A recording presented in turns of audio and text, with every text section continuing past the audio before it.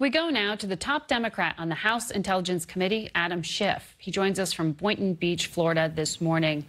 Good morning to you, Congressman. The president personally attacked you yesterday at a conservative political action summit, and he balked at specifically the broadening of the investigation into his finances. Can you clarify exactly what Democrats are looking for here? Is it his tax returns?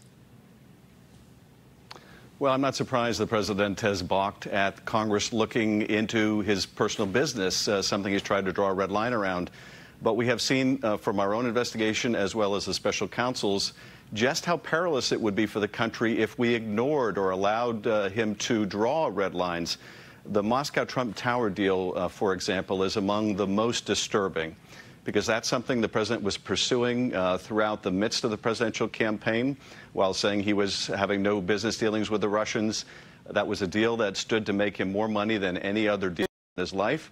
And it was a deal where he was pursuing help from the Kremlin, from Putin himself, at a time when Putin was seeking relief from sanctions. And that is the most compromising circumstance that I can imagine. So we are certainly looking deep into the set of issues around Moscow-Trump Tower.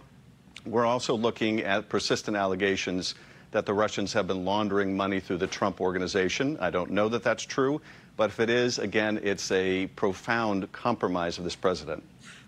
You said you don't know that that's true. Who can answer that question for you? Who do you need to talk to?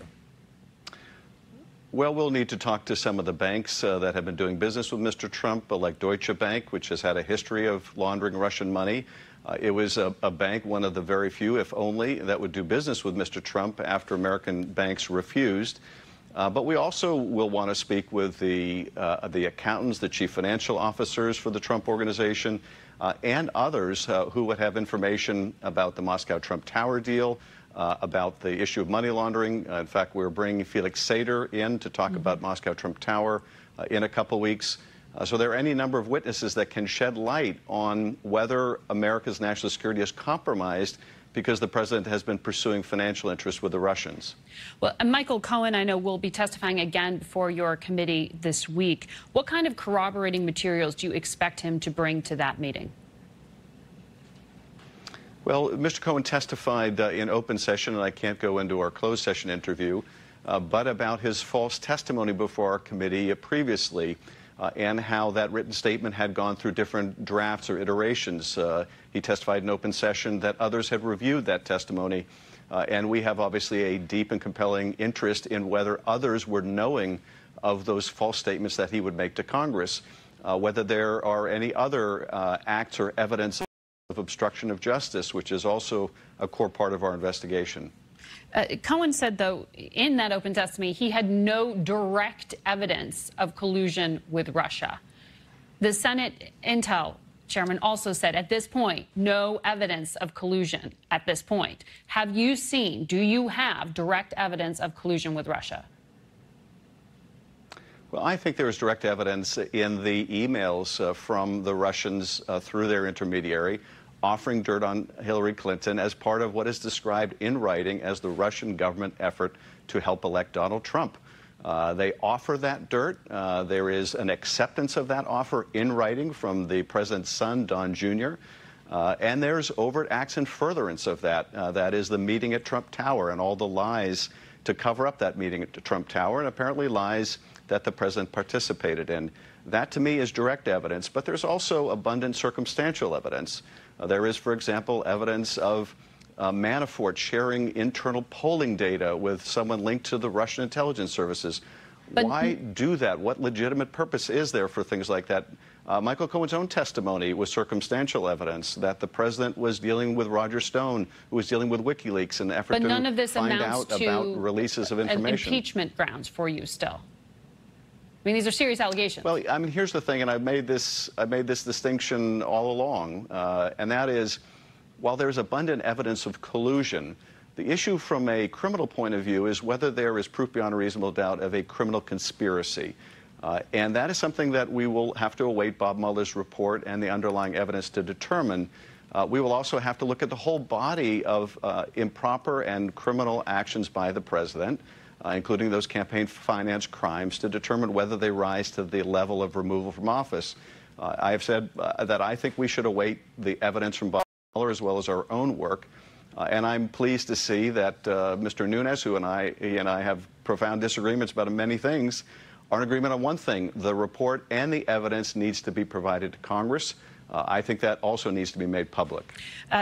Kevin McCarthy, the Republican leader, has called for your recusal, saying that because you had contact with Michael Cohen, that you should not be directly involved in these investigations any longer, and that you set that standard. How do you respond to that? Well, it's pretty frivolous. What McCarthy is upset about is that I invited Michael Cohen to testify and that he accepted, and our staff sat down and interviewed him before his testimony. That's what you do in any credible investigation. Bob Mueller's team sat down with Michael Cohen 7 times. The extent of my contact was just inviting him to testify and also trying to allay his concerns about the president's threats against him and his family. But our staff certainly sat down to interview him, and that's what you do in any credible investigation. Mr. McCarthy, I think, can be forgiven for not knowing how to run a credible investigation. For the last 2 years, they did none. But one thing that I think is really unforgivable, and that's the degree to which Mr. McCarthy and others have prostrate themselves before this president, and not just in the Russia investigation, but even more significantly now with this emergency declaration, which is an attack on the Congress's power of the purse. And for Kevin McCarthy, as the Republican leader, to go along with that, to so debase himself before this president at the cost of our institution, I think is unforgivable. Thank you very much, Congressman. We'll be back in 1 minute to take a look at what did happen at that Hanoi summit. Stay with us. After we finished our interview with Chairman Schiff, he asked to turn the cameras back on to comment on what Ambassador Bolton had said about the North Korea summit. Congressman, what was your impression of how the National Security Advisor described what happened in Hanoi? Well, I was struck by one thing in particular, and that is when you asked him whether the president had given up anything by going to this summit and walking away empty-handed. And his answer was that the president didn't believe so. And you asked him, well, do you believe so? And he said, well, what the president believes is all that matters. He couldn't even agree with his own president because, of course, the president did give up a great deal by going to that summit, by enhancing Kim Jong-un's prestige on the world stage, by giving up those military exercises in the last summit and getting nothing for it. And this is, I think, the result of a president who is not prepared for these kind of negotiations, a staff that is not well prepared, and that is essentially flying by the seat of its pants. And it has real-world consequences.